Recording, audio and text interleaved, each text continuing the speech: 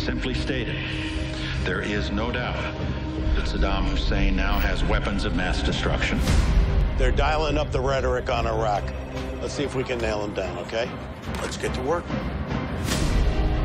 Working on a theory that the administration has already decided to go to war and now focused on how to justify it. It's not a theory.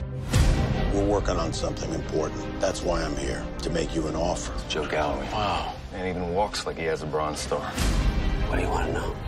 Everything the administration doesn't want us to know. A secret war planning group has been set up in the building where I work. And which building is that? The one with 5 sides. How real is the chatter about Iraq? Very. Are you looking into an Iraqi connection? No one's actually come out and said anything publicly. Maybe it's just backroom speculation. Can't we hit it harder than this? I know that a man named Ahmed Shalabi wants to replace Saddam Hussein, that the neocons are pushing for the invasion, and you are quickly becoming my favorite writer.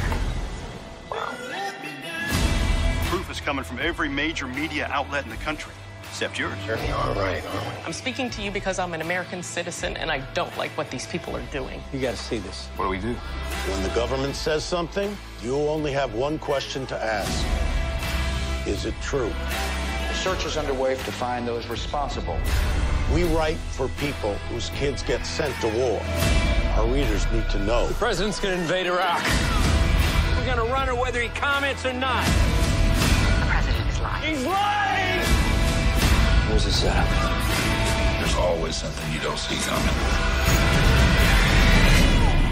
They don't care about the truth. They want a war. They're going to get one.